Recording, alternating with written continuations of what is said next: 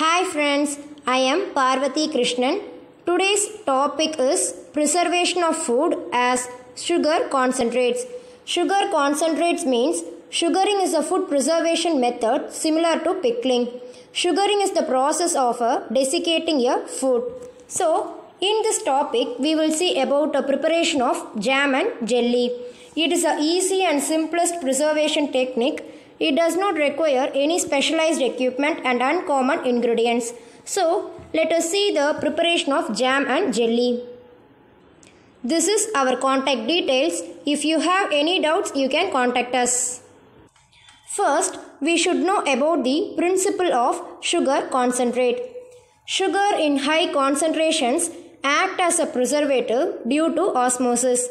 It attracts all available water and it is transferred from the microorganisms into the concentrated sugar syrup. The microflora is dehydrated and cannot multiply further. So, the concentration of sugar in sugar preserved products must be 68% or more, which does not allow microorganisms to grow. Lower concentrations may be effective, but for short duration unless the foods contain acid or they are refrigerated.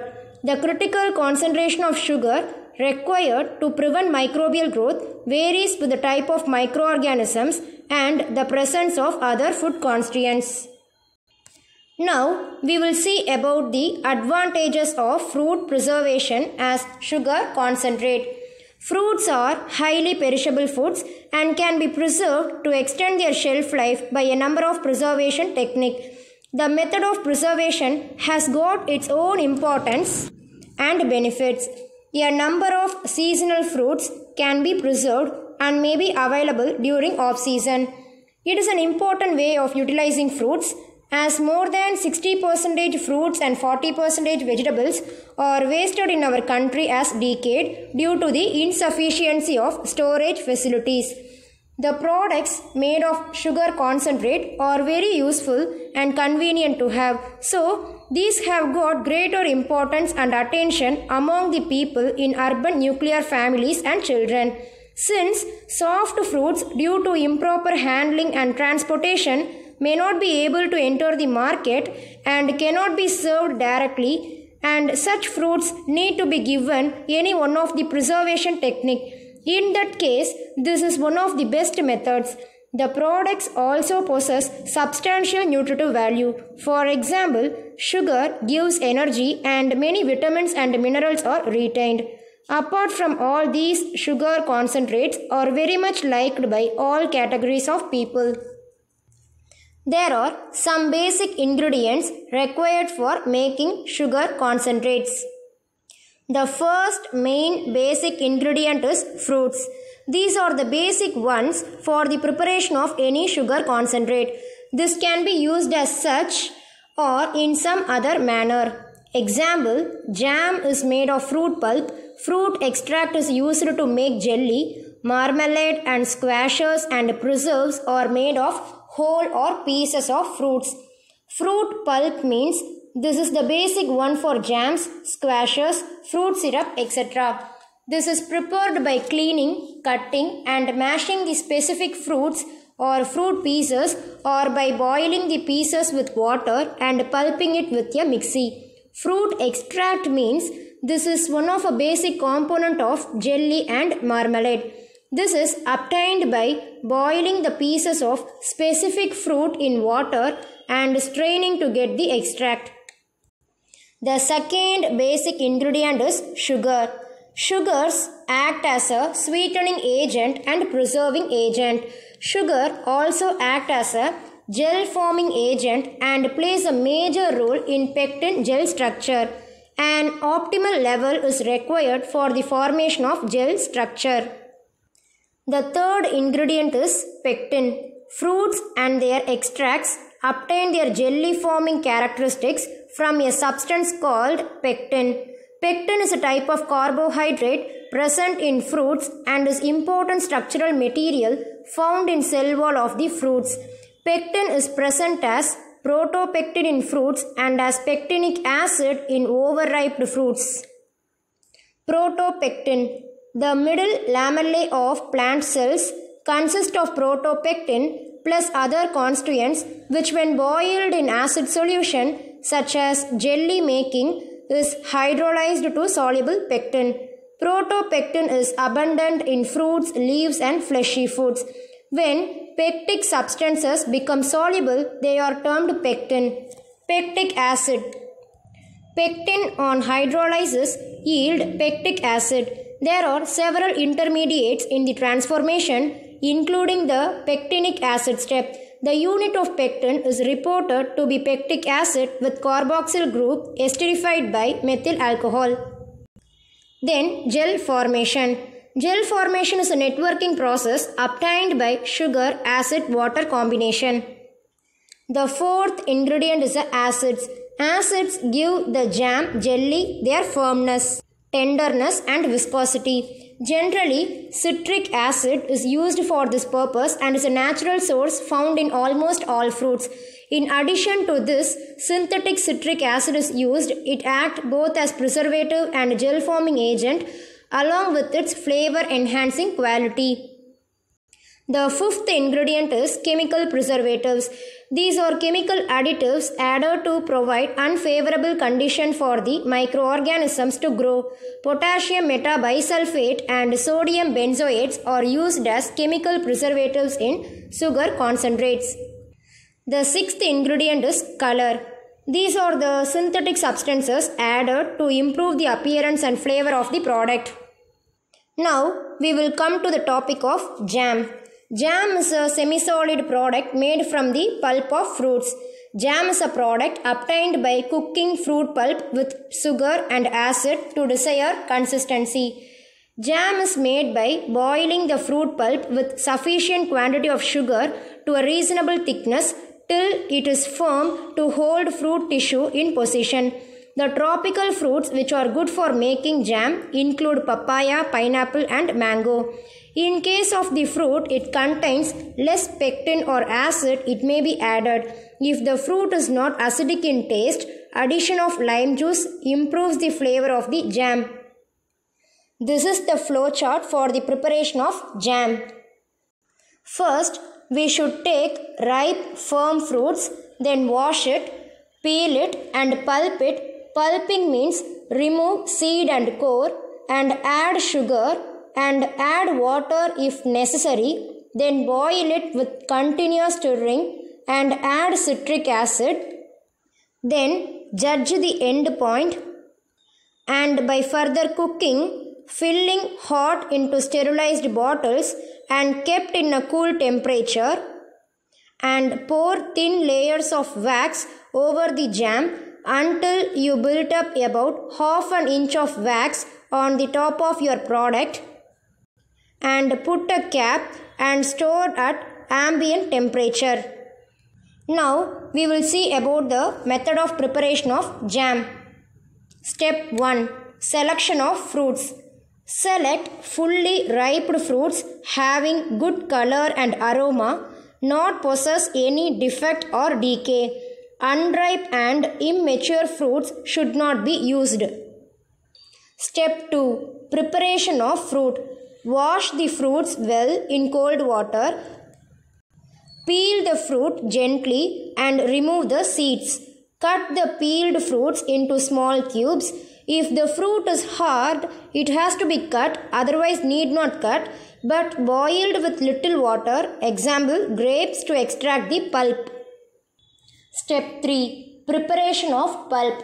Add 100 ml of water to 1 kg of fruit pieces and cook for 10 minutes and crush the fruit pieces with a ladle or pulp in a mixie. Step 4. Addition of sugar and acid. To 1 kg of sour fruit, add 1 kg of sugar. 1 kg of sweet fruit, add 750 g of sugar. Citric acid should be added at a rate of 2 g per kg of fruit. Step 5. Addition of pectin. Most of the fruit contain enough pectin for the formation of jam. To find out whether it has got enough pectin, do the pectin test as follows. Take 1 teaspoon of pulp in a test tube and add 3 teaspoons of methylated spirit and shake it well. If it forms a big clot, it represents enough pectin content. Otherwise, the content shows cloudy appearance. Require the addition of synthetic pectin as 5 gram per kg. Step 6. Mixing and cooking. Mix the pulp and sugar thoroughly and cook the mixture with occasional stirring till the temperature of the mixture reaches 105.5 degrees Celsius. When the mixture has attained the required temperature, dip a spoon into the mix and lead the product to flow. On cooking, if the product falls in the form of sheet, it is understood that the end product has reached. This test for doneness is called sheet test or flake test. If the product is still to be cooked, cook until it answers the sheet test. It is to be noted here that the citric acid has to be added just 5 minutes before removing the product from fire, because if it is added along with the sugar and pulp, it will invert the sugar to glucose and make the jam syrupy. Step 7. Cooling and packing.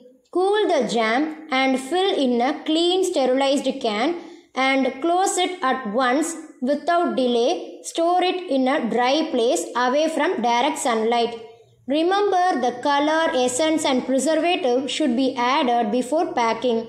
Usually, jams are coated with a thin layer of paraffin wax to prevent molding, but this practice is rare in these days. Now, we will come to the preparation of jelly. A jelly should be a transparent and well-set product and should have the original fruit flavor. It should keep to the shape of the mold when removed. When cut, it should retain its shape and show a clear-cut surface. It should be tender enough to touch but should not flow. The characteristic texture depends upon the presence of pectic acid and sugar in correct proportions. Qualities of jelly. Jelly should be in clear, transparent, sparkling, attractive color and keep its shape in which it is cut, not breaking. Pectin extraction process. Successful jelly making depends upon the right extraction of pectin. Fruits extracted with cold water does not yield good pectin source since it is insoluble in cold water, and so remember, the fruit must be crushed, boiled in hot water. Extraction time should be optimum to retain the flavor. Optimum time requirement for extraction of pectin. Apples, jamun, 20 to 25 minutes. Gooseberries, grapes, 5 to 10 minutes. Oranges, 45 to 60 minutes. Guavas, 30 to 35 minutes. Strength of jelly. The strength of pectin jelly will depend upon the quality of pectin, quality of acid present, quality of sugar present, and concentration of pectin. This is the flow chart for the preparation of jelly. First, we should take a firm fruit, then wash it and cut it into a thin slices, then boil it with water and add citric acid during boiling. Then extract the strain and make a pectin test for addition of sugar and add sugar, then boil it and judge the end point. Then remove the scum or foam by 1 teaspoonful edible oil added for 45 kg sugar and add color and citric acid. Then fill hot into clean sterilized bottles. Then pour a thin layer of paraffin wax over jelly and put a cap and store at ambient temperature. Now we will see the method of preparation of jelly. Step 1. Preparation of fruit extract or pectin. Select good quality farm fruits rich pectin such as guava. The fruit should be just ripe. Overripe and underripe fruits should not be added. Wash the fruits and cut into small pieces. Cover the pieces with water of about 100 ml per kg, to which small quantity of citric acid has been added. Boil the mixture, crushing occasionally for about half an hour. Strain the mixture through a coarse cloth and extract residue once more with 400 ml of water. The extract obtained should be enough for 1 kg of prepared fruit. Step 2. Pectin test and addition of synthetic pectin. Do the pectin test as mentioned before, and if the pectin level is low, add synthetic pectin at the rate of 5 gram per liter of fruit extract. Step 3. Addition of sugar, acid and cooking the mixture.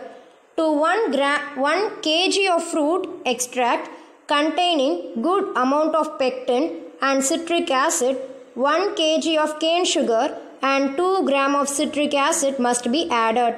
Cook the mixture till it forms thick syrup with a boiling point of 105.5 degrees Celsius. Citric acid should be added at the end of cooking. Do the test for doneness and if ready, remove that from fire. Step 4. Filling, sealing and packaging. The finished product is poured into sterilized jars. Seal the jars airtight. As the product is thermetically sealed, molding or fermentation is avoided during storage. Then, jars are allowed to cool and stored in a cool, bright place. So, these are the steps to prepare a jam and jelly. We can also try it in our home. In next class, we will see remaining sugar concentrates. Thank you for watching us.